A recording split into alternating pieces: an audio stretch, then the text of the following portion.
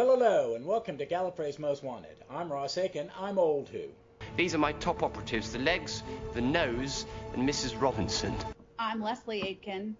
I'm Mrs. Old Who. I hate you. No, you don't. Aww. Yes, folks, Leslie is jumped in to talk Doctor Who. Before I ask her, well, let me first, Leslie, just briefly describe I tried to get her to watch the first episode of Modern Who, and your reaction to the Autons was what? They are not like the movie Mannequin. No, they're not. It's not Kim. That is what I wanted. No. That is what I was expecting. So I was a little... They were creepy. Surprised. Oh, so one day you're going to watch Spirit from Space. That's the first Third Doctor story. That's where those aliens were first introduced, and them them coming alive in the mall is a direct homage to the end of that story. And they're creepy. I think it's because it's a real thing. It's that kind of realness makes it creepy. Yes. I like creepy, though. Yeah. You do, because there are movies, you watch the Peel movies, and I have no urge to see them because they will give me night terrors. It's like The Omen and The Exorcist. I watched them finally, and The Omen still scares the shit out of me. And then, because it freaked you out, I showed you the very first Doctor Who, and you liked... I love the original Who. You like the black and white? So corny. But it's the best. You like the cavemen. Yes. It took me years to get Vic to watch it. But I will get you to watch some of those, and maybe some of the animated. And I want to watch Sixie. Sixie? Yeah, Sixie's her. She decided she liked Sixie because of the outfit, and I even got her a Sixie hoodie. He is back, and maybe I'll get you to listen to some of his audio plays, because his character's so redefined by Big Finish that he has gone from the most disliked Doctor to a lot of people's favorite. And it was announced today that his second companion, Mel Bush, played by the amazing Bonnie Langford, she was in the 60th anniversary, Jodie's farewell in the help group where all the old companions were in the self-help group, but she's coming back for the 60th anniversary. So I'm excited. That was announced today. So, but then so I had to give you some homework. Mm-hmm. And I gave you the option of starting at season 1 of Modern Who and getting to beginning of season 6, as we are covering the Impossible Astronaut and Day of the Moon. Mm-hmm. And then she got about 15 episodes in, with her schedule and everything going on at home and travel and blah blah blah. She'd been taking care of her mom. She's into Tenet, but she's freaked out by Cassandra. The piece of skin. Nope. Nope. Played by the world famous Zoe Wanamaker, but she even freaked you out in New Earth when she came back. Oh no, it was the pussy-faced humans that freaked you out. Yeah, she's easily grossed out, as you heard a couple episodes ago, where she was screaming about Tim Shaw. Teeth face man. Nope. Yep. See, there grossed her out. Nope. But so I gave her some more homework. We watched Silence in the Library together because River Song is so important to Impossible Astronaut and Day of the Moon, and to the Matt Smith era. So we watched that. What did you think of that one with the library? I love that one. Did you like the creepy that it was things that live in the shadows and Yeah. You don't see them? It's the dust in a shadow. And that's a Moffat story. It's in the Davies era. It was Russell Davies who brought it back. But Moffat always he did The Doctor Dances, Are You My Mummy? That's a Stephen Moffat script. I like that. Blink, and she's watched Blink with me. That's a Stephen Moffat script. You will get to, in the season you're in now, I want you to keep going. They're gonna. She wants School Reunion. So the next one you're gonna watch is called The Girl in the Fireplace, and it's a Stephen Moffat one. It's really good. Who wrote the first season? Because I actually really liked Eccleston.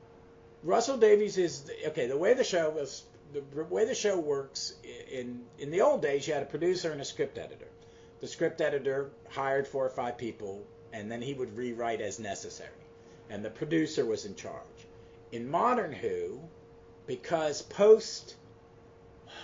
it's what I use Whedonism. It's the Whedon model, where your showrunner is the creator. Davies is the creator, but Russell Davies is one of the most important writers in television history in England, maybe in the world now. He's created so many amazing shows. Queer as Folk, Time After Time, Year After Year. It's a Sin. He's done this. He's done other things. But for the season you watch with Eccleston, he hired only people who had written Doctor Who in another medium. Okay. They're all from the same circle of friends. He wrote most of them. Moffat wrote the 2-parter with the Mummy Kid.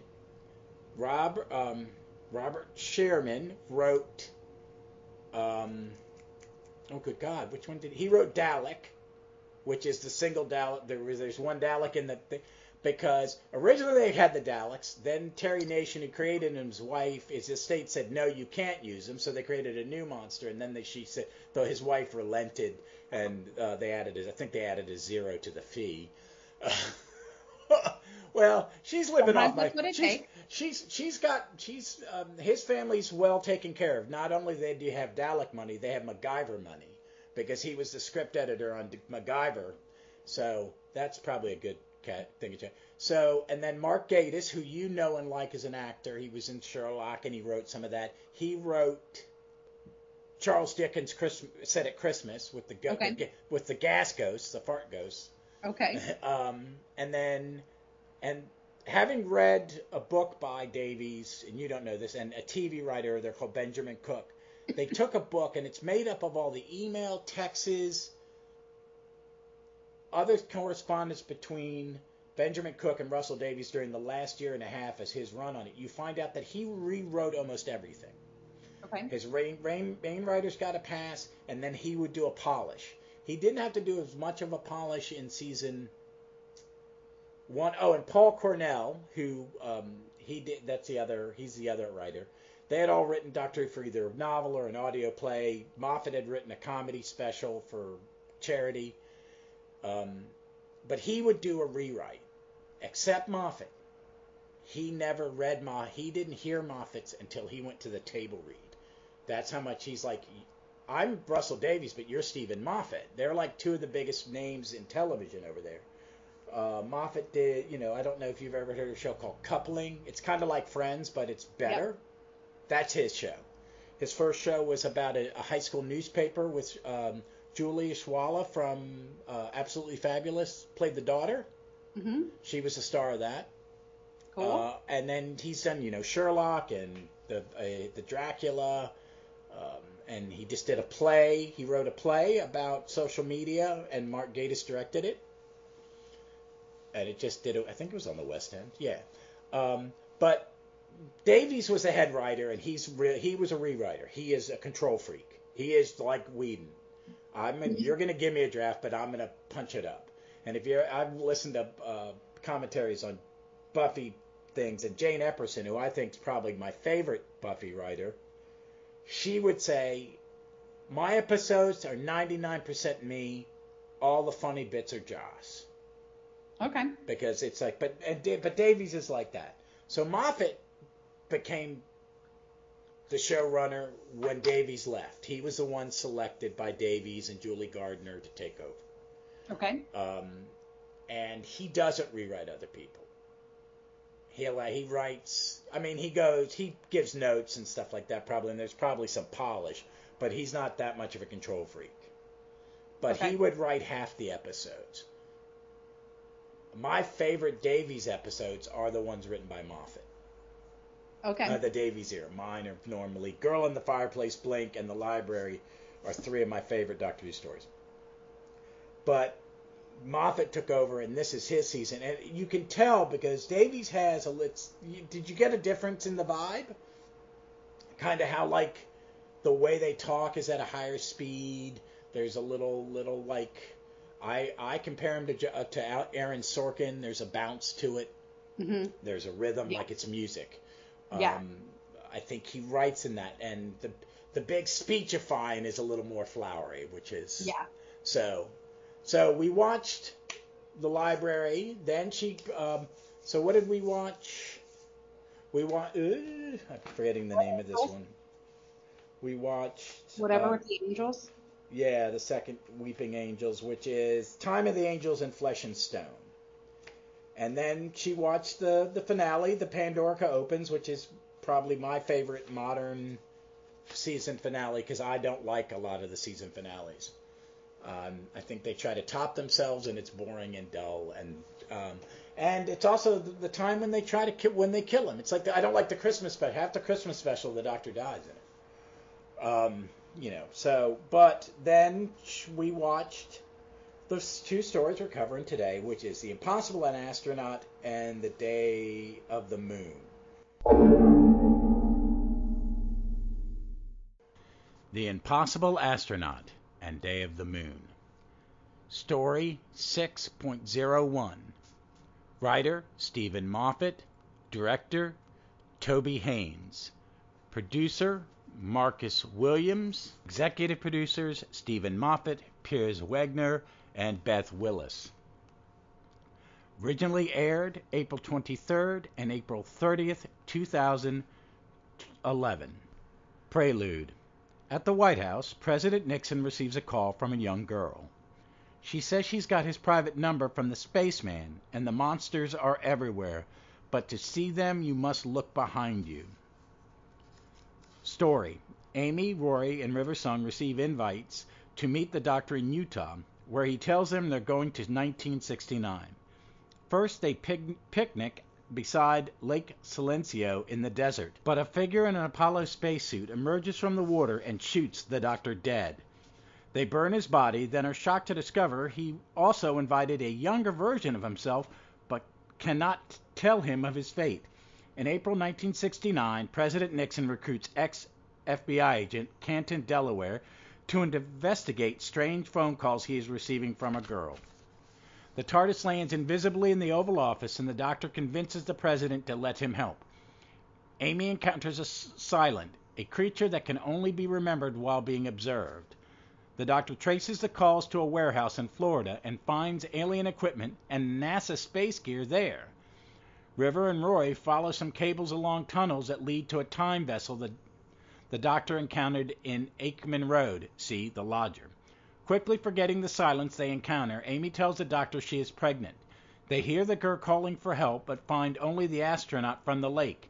Amy shoots in hope of preventing the Doctor's death before realizing the frightened girl is inside the suit.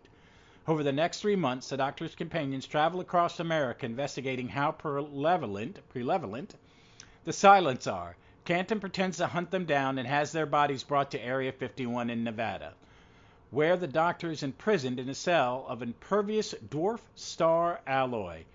Hidden in the cell is the invisible TARDIS, and they all escape. The Doctor injects them with the recording devices to help them remember if they have seen a Silent. Not only do the creatures wipe themselves from their memory when no longer observed, they can also implant command. Amy and Canton trace the girl to a rundown children's home whose custodian has been driven half mad by continued exposure to the Silents.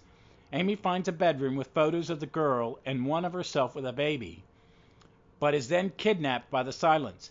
Canton wounds one, which the Doctor questions, and it tells him, "Silence will fall." The girl has freed herself from the spacesuit and fled. The Doctor examines it and finds it is enhanced with alien technology, including the ability to use any communication system, which is how the girl called the President. Canton records the injured Silent saying humans should kill him on sight. The Doctor confronts the Silents in their time vessel, where they are holding Amy, and shows them live footage of the Apollo moon landing. As Neil Armstrong steps onto the surface, Canton adds the recording into the video feed, and the silence instructions to be killed on sight is televised around the world. A clip will be viewed for generations to come, ensuring the creature's elimination on Earth. River shoots all those in the time vessel, leaving it without a crew. Amy tells the doctor she was mistaken about being pregnant, although a scan reports both positive and negative results. 6 months later, the girl is in New York, homeless and dying, so she regenerates. And another little note in this synopsis says, when first broadcast, the first episode was dedicated to Elizabeth Sladen, who played Sarah Jane and died April 19th, 2011. This, again, is another wonderful synopsis by Paul Smith in the New Who Program Guide with a foreword by the amazing Jean-Marc L'Officier. Get one, folks. They're great to have. They need to do an updated one through Jody. So, what did you think of this one? She had to watch it a couple times. Hello, Hugs. Hugs is also guesting on the podcast. She's now shooting me. She's mooning me. So, what did you think of these episodes? I thought that they were a little harder to follow than the previous episodes. Yes, they are. And I mean, so from that standpoint, they were a little confusing. Well, there was definitely parts that I felt were confusing, and I didn't understand how they fit in. But for the most part, it was, it was still really fun and interesting, and the aliens. I felt like a kid watching X-Files. They are very much. It's like they've got the bodies of Mulder and Scully in the heads of what is they called, the Greys? I don't remember. Yeah. But I loved X-Files, and it felt very X-Files. Yeah, I really enjoyed that. I kind of wish we had watched it together after I rewatched it, because I haven't watched it in a few years. Because I haven't really watched a lot of modern Who unless it was whatever the new episodes were since the pandemic. Really, in the last 3 years, I've been watching a lot of classic. That's one because of the Blu-ray sets, and just having rewatched the modern stuff over and over and over. Every time a new season was about to come out, I'd rewatch everything. That Moffat leans into the time trap. And this is a good example of it. Blink's an example of it. Meeting River Song out of order, and this is big because she talks about it very specifically in this one. And I love that when she's talking to Rory, and I don't want to spoil. You find out who River is in the middle of this season, so when you get back to this season, rewatch all this, because in the middle of the season you're going to find out who River Song is. Okay. And it's important. It's really important. But as at this point, all we know is they're meeting each other backwards. Yes. And but she knows him more and more, and the first time he meets her is the day she dies. Okay. So, and that's why in this one, I thought the timey-wimey part would get to you. So did you get confused that the doctor that when they meet the doctor in the desert, he's not the one that's been called there, he's 200 years younger. Yeah, so but only... Or 200 years older. Yeah, because she said that. Yeah. So, but yeah, it's kind of confusing that. And you saw him die in the spacesuit, and then did you get what was going on? That the little girl in the spacesuit? No, I don't understand the little girl in the spacesuit, because the spacesuit, it sounds like the spacesuit was living on her own, but she said something about she was going to be eaten. Yeah, the alien. I think it's a little kid describing being forced to going into the empty spacesuit that could walk by itself. They're going to eat me. Yeah. So, but you saw at the end that she regenerates. She started to regenerate. Oh, that's what was happening. I saw at the end was I literally went, what? Okay, remember in the beginning when he gets shot from the distance, you see him turn glow. That's what happens when they regenerate. They glow, they go into the Christ-like figure, right. And all the energy shoots out. That's right. So, she's regenerating. And these are all clues to there are two. But Moffat liked to divide the seasons in half. There would be a break at mid-season. I hate it. They do it over in this country with some shows, and I really hate it. But there's a mystery of why there's a nursery in that room. Why are there pictures of Amy with the baby when she's just now pregnant? Who is River Song? Who are the Silents? Because the Silents, remember in the one where we watched his first appearance, the snake thing, where the monster goes to silence will fall. Mm-hmm. And then it doesn't pay off until this season because that's what the aliens are. They're the Silents. Yes. So, but what is the Silents? Did you like the fact that they were, what did you think of the fact that when they looked at them and then they turned away, they forgot about them? I thought that was cool. Yeah. That's cool. I like that one. They're kind of creepy and stuff like. So what did you think? What do you think of Matt Smith? He's great as the Doctor. Okay. For sure. I mean, because I am not a Doctor Who fan. Yeah. The first thing I really ever saw him in was The Crown. Yeah, it's hard to imagine that's the same actor because he is so still. Vic watched The Crown and went, I didn't know he could stand still. Yeah, so it's really fun to see how different he is. Are you watching him in the new Game of Thrones? Huh? He's the star of the new Game of Thrones. Oh, yeah, I did. I watched a couple episodes of House of Dragons, and again, like, he's a very different character, and I really, so I really like being able to see his acting chops. Yeah, he was 26 years old. Yeah, and he was so good as the Doctor, and it was fun. I was like, God damn, what a good day for Matt Smith. He gets to make out with Alex Kensington. Yeah. Oh, yeah. Oh,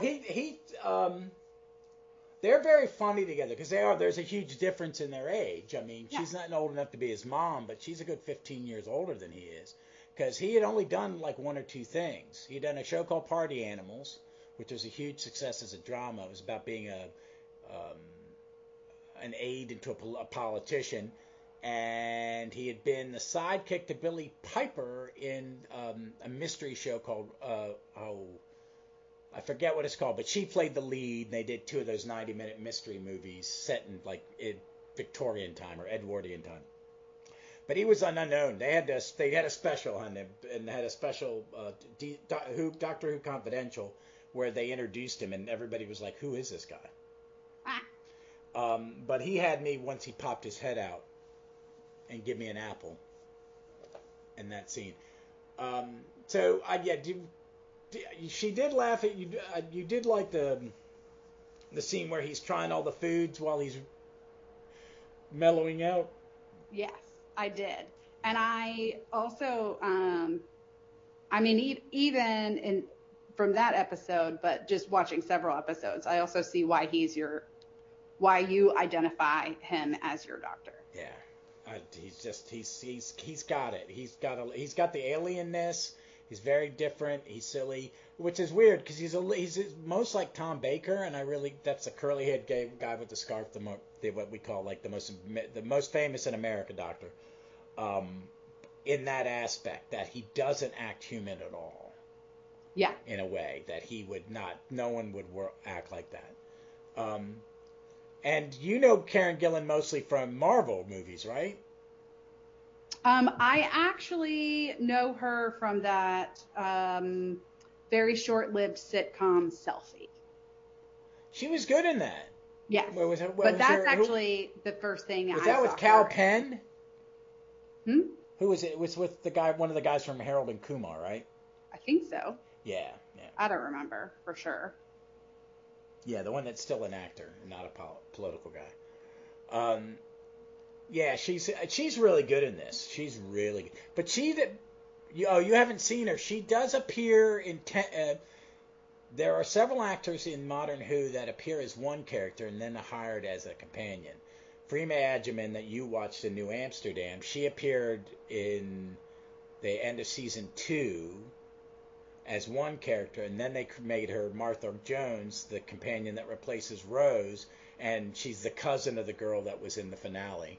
They see she's, and then Karen Gillan is a priestess when David Tennant's Doctor and Donna go to Pompeii. Okay. That's very Law and Order-esque. It is. Well, it's also Sixie appeared as the chief guard of Gallifrey, Castellan something, Maxell, and he laser beamed Peter Davison, and then the next year when Peter Davison left, he was cast as the Doctor. So it's happened before. People who have appeared more than once in Doctor Who and come back, and played a different part.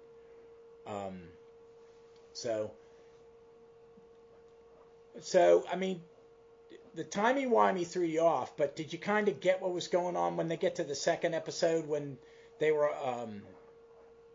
the FBI agent, the FBI agent played by Mark Sheppard, who you don't know who Mark Sheppard is. You do. That name doesn't mean anything to you, does it? No, it does not. He is a king of genre. He is kind of like on the level for nerds, like Jamie Lee Curtis is for genre. He has appeared in.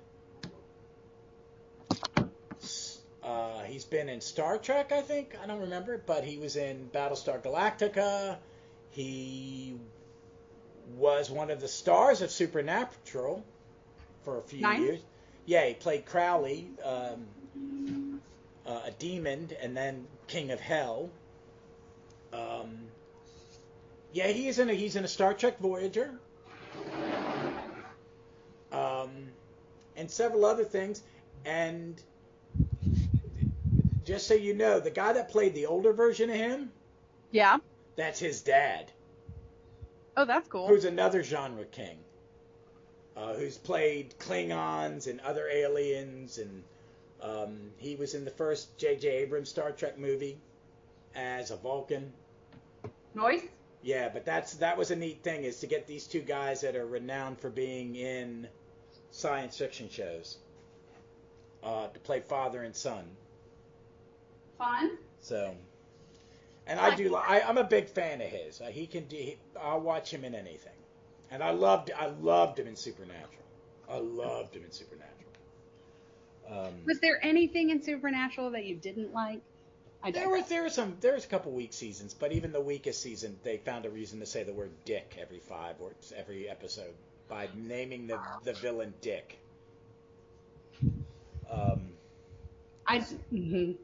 So. I did like the line. Now that you said that, I did love the line. Oh, Dickie, Tricky Dickie, or whatever. Oh yeah. He said, "You will be remembered forever." They're not gonna forget. And I do like that actor. I know him from a bunch. I think he's a Canadian who lives in England and plays. He's their patented "I Need an American." Mm. He was in the first season of a show called Jonathan Creek. About a magician who solves crimes, starring Alan Davies. And he played his agent. He played his American agent because he was like an international. He was an American magician, and Alan Davies' character, Jonathan Creek, designed the tricks. Okay. He did the tricks, but Stuart Milligan. And I thought he did a pretty good Nixon. He didn't lean into it. He didn't do the old impersonation kind of thing.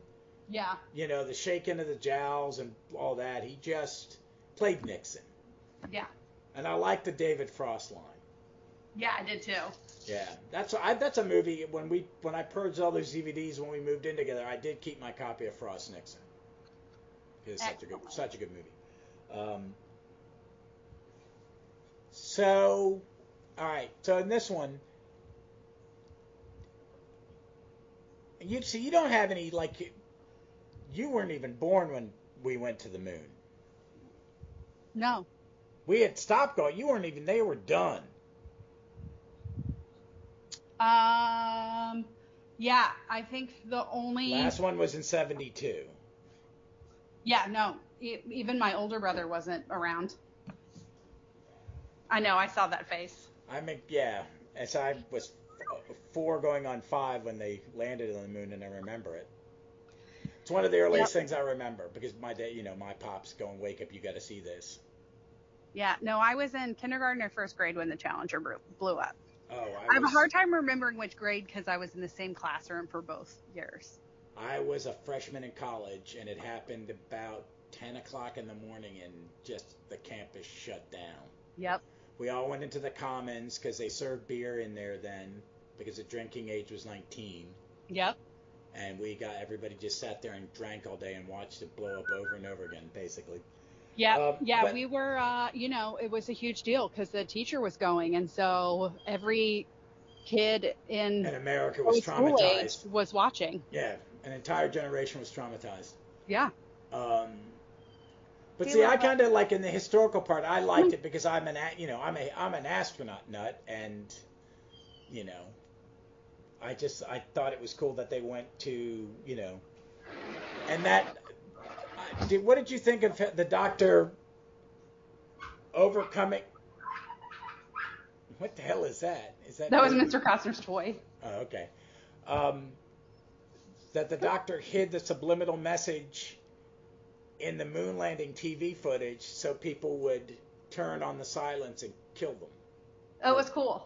Yeah. I thought that was really good because I did the whole time. I was wondering. I was like, I don't understand what going to the moon has to do with this.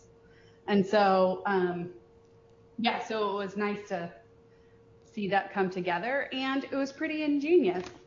Yeah, I liked it, and because he even says that when Amy asks him, why would they come to Earth and use our tech? And the Doctor goes, because it's cool. And he puts on when he's got the helmet on, and it's it made sense. And Moffat does these big things where there are all these tunnels under the Earth because the silence has been manipulating us for all of history. Right. And stuff that doesn't really make sense. But there's a lot and British science fiction is like that. American science fiction is Star Trek. Here's why the ship works. Who cares? Where theirs is, yes, there's an alien that when you're not looking at them, you forget them. There's one that's a statue when you look at them. Yep. And the crack in the wall. He got that from his kids. There was a crack in his kid's wall, and he realized that must be really freaking them out.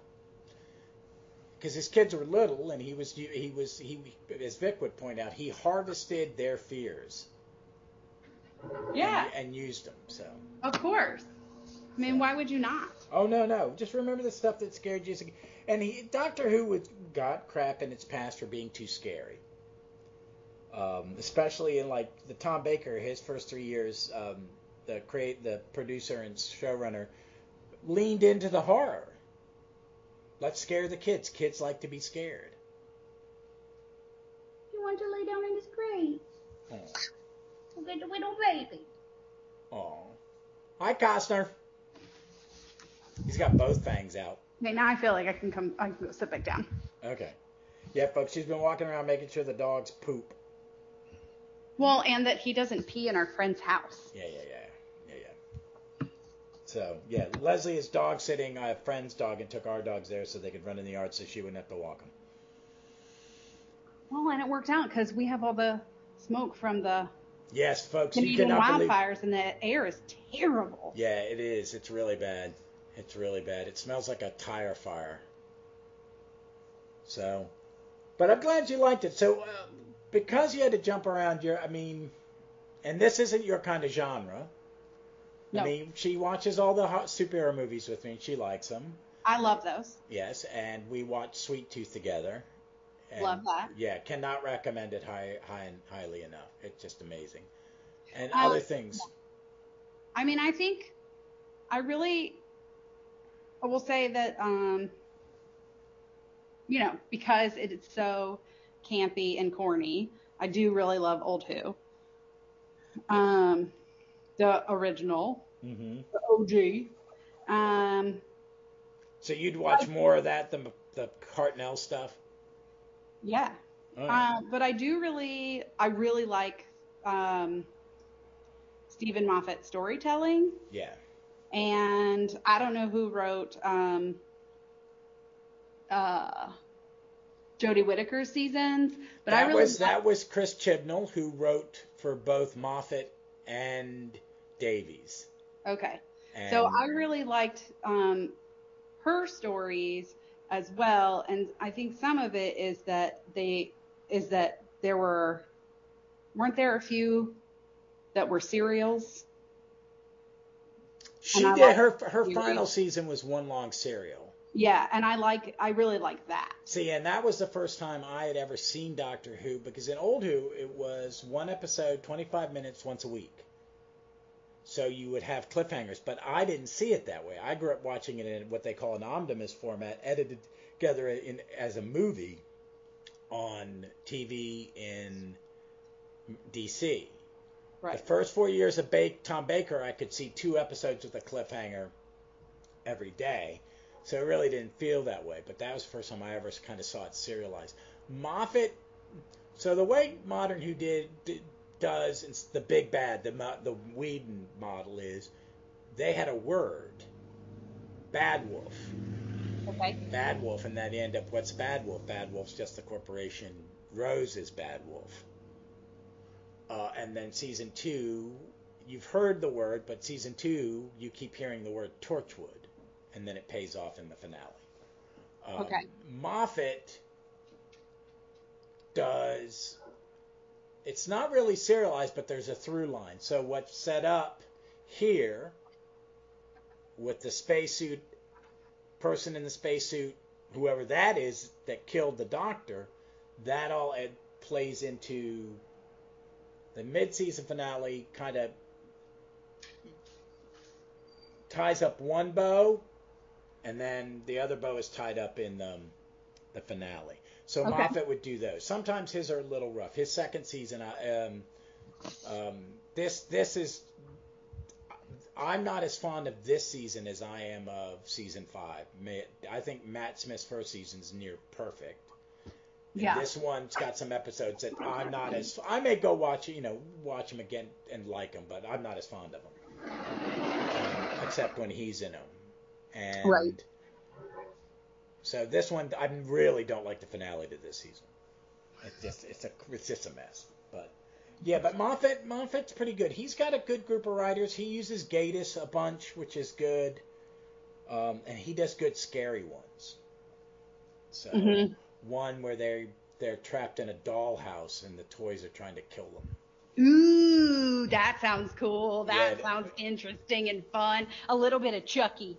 Yeah, well, yeah, it's creepier than Chucky.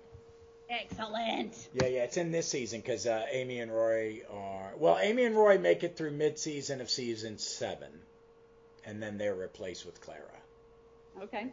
So, and then Clara stays through 2 years of Capaldi. She's the longest-serving modern companion in number of episodes. The young lady that played Yasmin is the longest in length of time because there are long gaps between seasons. Right. So, but I'm glad you liked this one. I mean, I'm glad you had to rewatch it. We had folks. We're recording this a day after our city had its first mass shooting, and it was basically on the campus of the university where Leslie works, and my job. It's for the hospital affiliated with that university. Yeah. So, and my team, other members of my team had to set up a command center in the hospital because the victims came to us. And it was a really bad day. Yeah. So Leslie had to watch it again today, which I'm glad because she was very distracted and turned it off, and I don't blame her. We almost didn't record because if she didn't get a chance to watch it.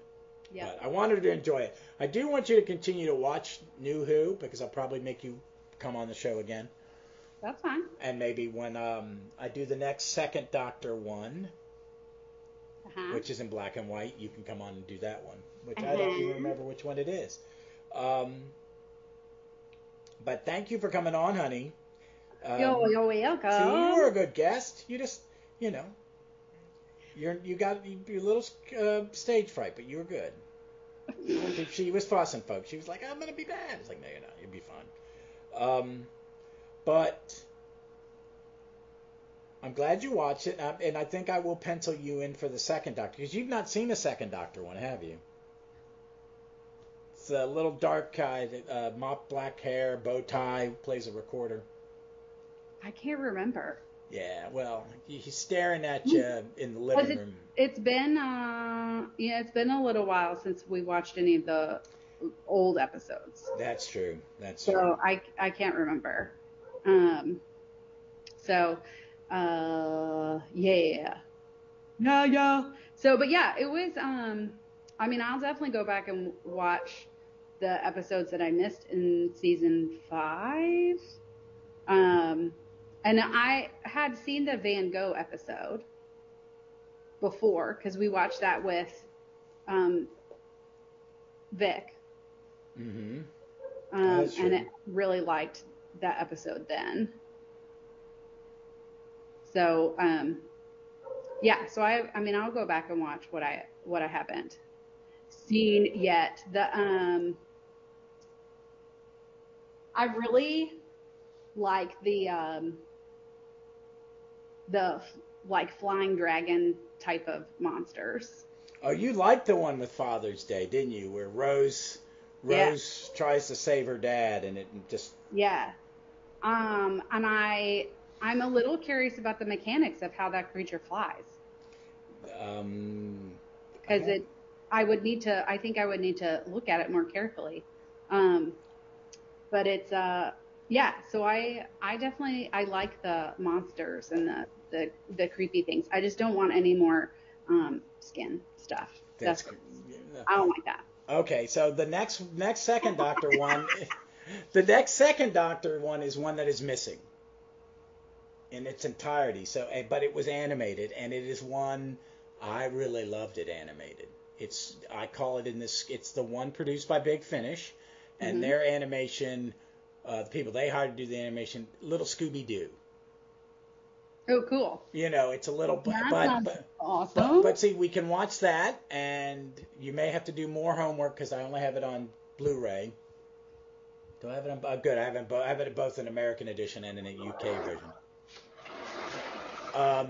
But we'll watch it in color in the animation, and then I may have you watch the reconstruction in black and white, which is just the still photograph, so you can see what it would have looked like in 1965 compared to how they modernized, because they changed the set and stuff.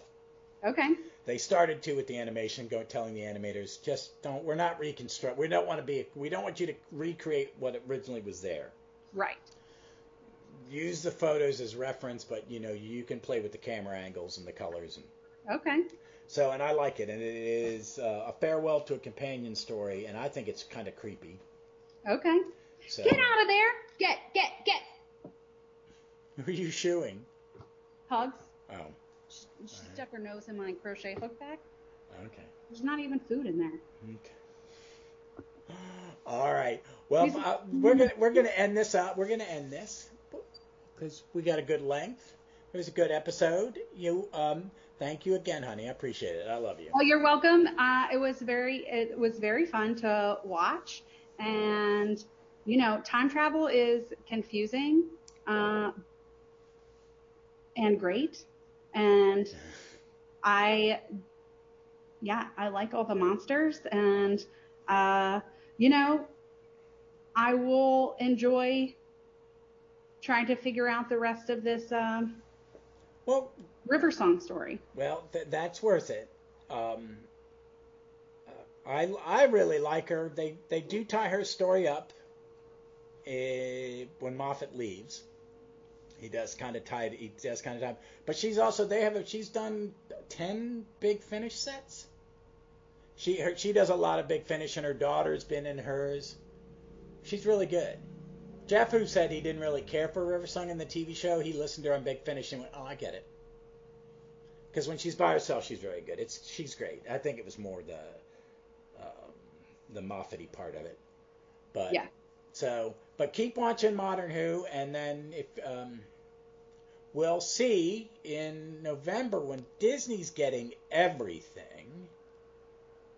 So I'm hoping that the animated stuff will be on there, the incomplete stuff that is not in American BritBox but is in UK BritBox. Okay. will be on Disney. Okay.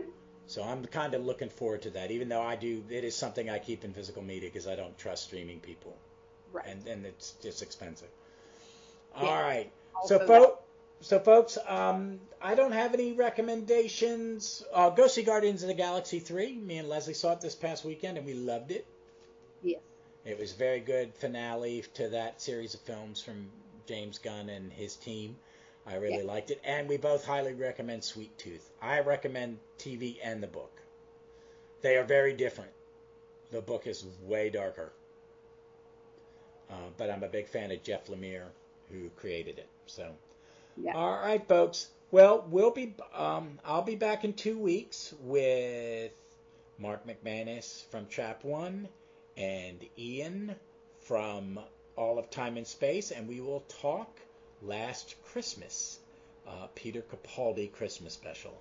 And I have special guests lined up for Jody, and hopefully we're recording this Saturday. And we will be covering The Woman Who Fell to Earth. I'm going to start treating it as Jodie's era as Past Doctor and reevaluate it one episode at a time. And when I get back to First Doctor, Jason from Doctor Who Literature will join me, and we will talk Dalek Invasion of Earth, which I always like watching. Speaking of Daleks again, sorry. Okay. That was just the weirdest. I had to text our friend Anna. Oh, when you watched Dalek? When I watched the Dalek, yeah, and you got to see inside, I was like, what? It's a brain with tentacles.